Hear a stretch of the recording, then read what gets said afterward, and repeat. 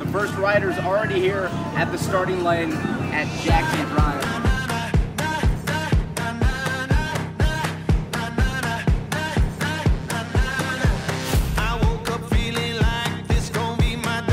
Super easy to get here, riding the train in.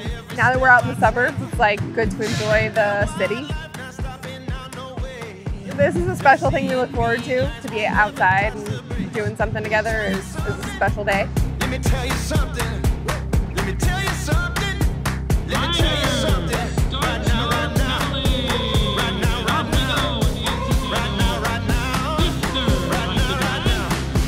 Got a real good feeling. Got a real good feeling. Like there is light. You wouldn't expect this many people in Chicago to be biking around, you know, but then you come out to an event like this, you see 20,000 riders and you realize there's so many people in Chicago with a bike.